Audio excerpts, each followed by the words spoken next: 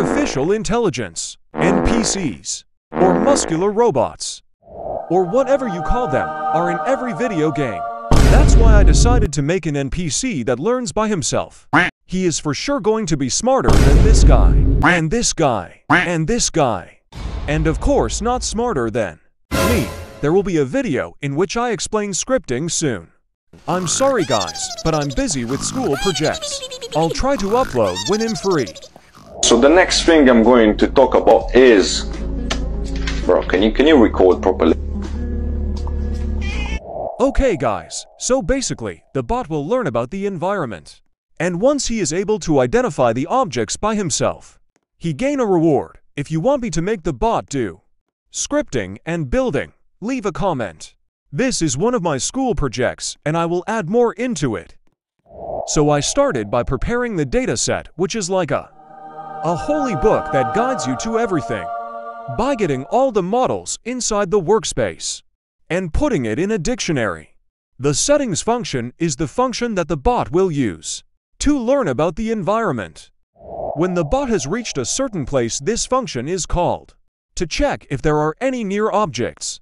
If that's the case, then the bot will display its name, only if he knows about it. If the bot succeeds on identifying the object, he gains a reward. I made a cool effect for it, but it's not final because I'm making a cool game which will have the final effect. Here we have the bot movement. He is going to pick a random path, and once he is there, he will check for nearest objects to identify. In the while infinite loop, we call the function. But before we check if the bot has already identified some objects before, if that's the case, we retrieve the data. If not, then we let the bot discover, and once the game is closed, we store the data, so when you return, we give back his robotic brain. This is how it looks like in-game. The bot is going to say the object name, else he will check the settings. And once he learns about it, he will say its name. He is a little dumb sometimes. That's why I'm helping him. I should have used pathfinding for moving the bot. The models are from my delivery game. Whenever I have time, I'll try to work on it.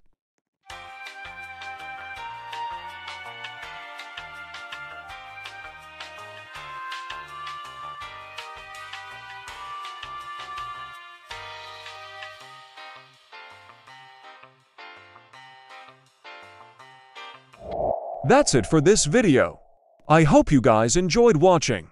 It's my final year. Wish me luck, guys. And now have a nice day.